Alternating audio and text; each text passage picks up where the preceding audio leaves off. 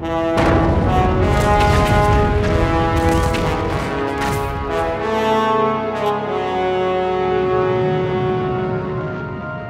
late father-in-law left some pictures, and the subject was British cavalry charging up a hill into barbed wire.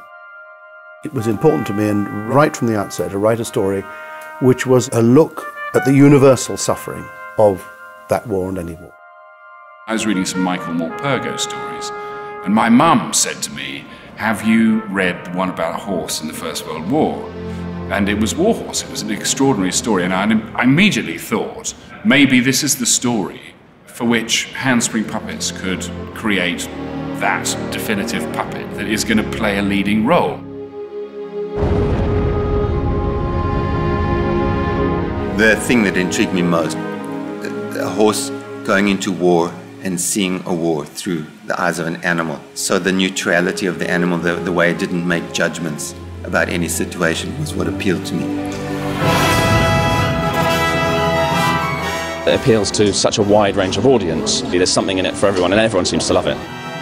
Now the National Theatre, and a very special moment for the Queen. We're at Lincoln Center Theatre to celebrate opening night of this theatrical event. It's unbelievable. The work that the puppeteers do is so remarkable. This spellbinding show's theme speaks to audiences of every age. It's absolutely incredible. I'd see it again and again and again.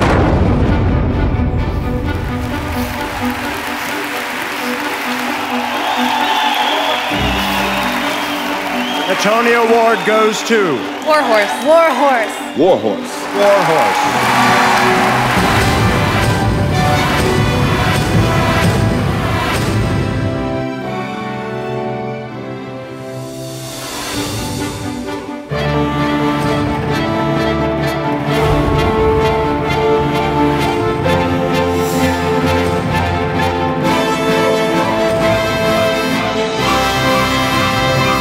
It's going to be going out to the public all over, and I love that. It's going places that it did not tour before, where people haven't seen it, and I think that's wonderful.